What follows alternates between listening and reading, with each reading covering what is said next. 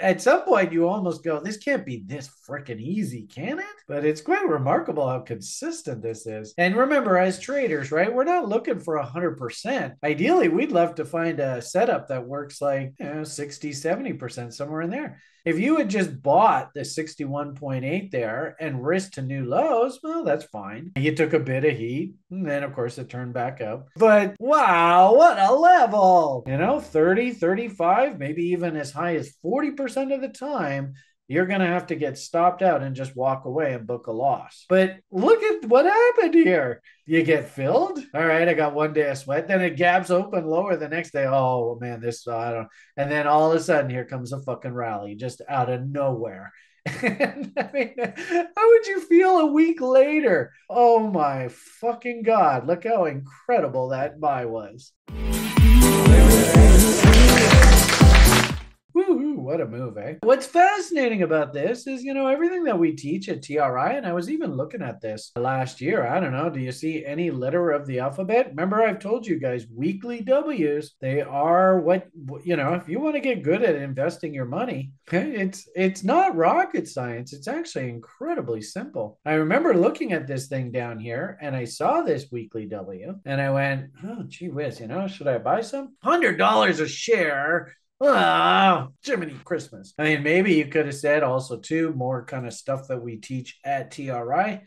Maybe what I'm going to do is I'm going to let the market break out, trend line resistance, and then hunt W's on the other side of the trend line. Well, I mean, it doesn't really matter. The point, I guess, is just I think there were lots of reasons for you to be bullish of the Goog alphabet, whatever the hell you want to call it, coming out of this bottom.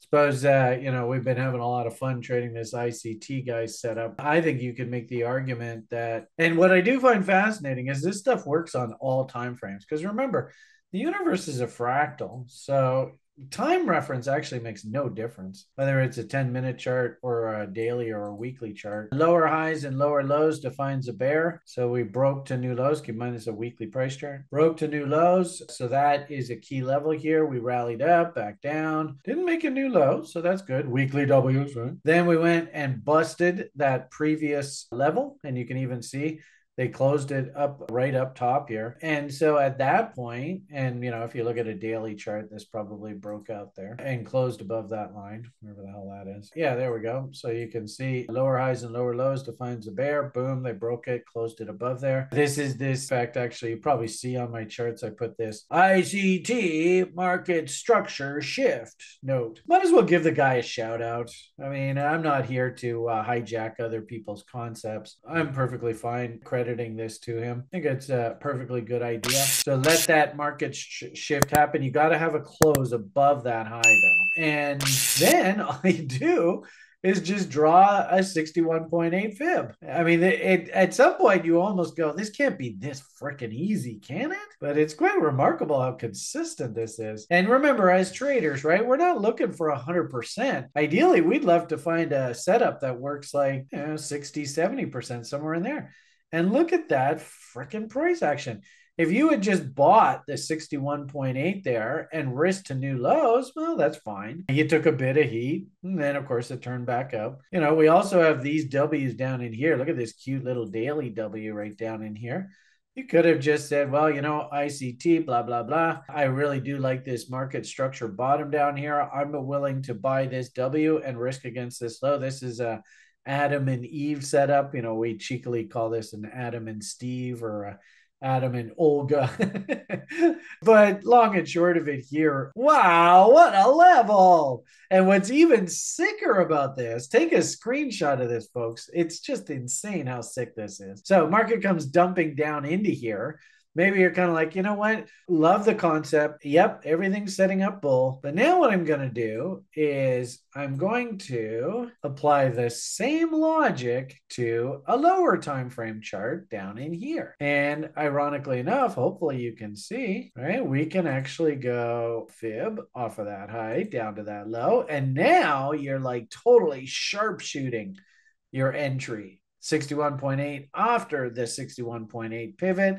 And look how much heat you took there.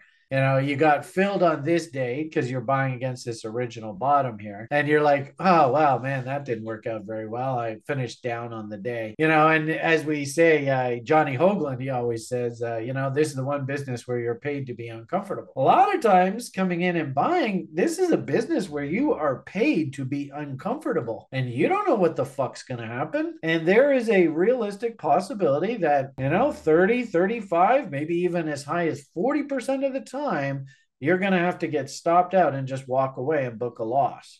It's terrible. But look at what happened here. You get filled. All right, I got one day of sweat. Then it gaps open lower the next day. Oh, man, I don't. And then all of a sudden, here comes a fucking rally just out of nowhere. And I mean, how would you feel a week later? Oh my fucking God, look how incredible that buy was. And of course, looking back in hindsight, was that a half decent trade idea? I mean, look at that, straight up. So, is there any value in respecting weekly W's?